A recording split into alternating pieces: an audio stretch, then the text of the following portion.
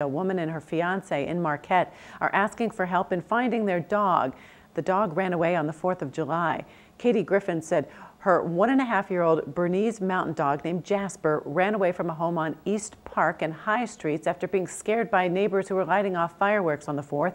She said he's a lovable dog, but he might run away if you approach him.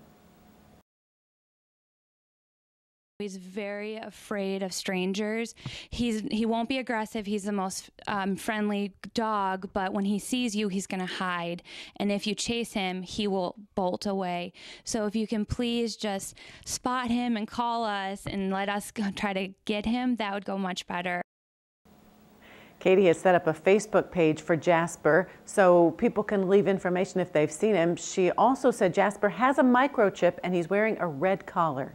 Microchip works if the dog ends up at a vet clinic or a shelter. All the vet clinics and shelters have scanners, and they would scan the chip for the number and then contact the microchip company, and then we would get the owner information. So it is a great way to get your pet home if it ends up at a shelter or a vet clinic. He's only 1.5 years old, so he's kind of gangly and awkward still. He comes up to about my hip, standing next to me. So he is 85 pounds, but he's very scrawny for a Bernese Mountain Dog. He's tricolored, so he's brown, black, and a white face.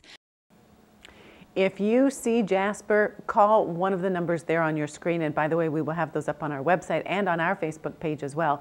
So both of these are 906 numbers, 869-4402 or 360-8588. You can also visit Katie's Facebook page at facebook.com/findjasper.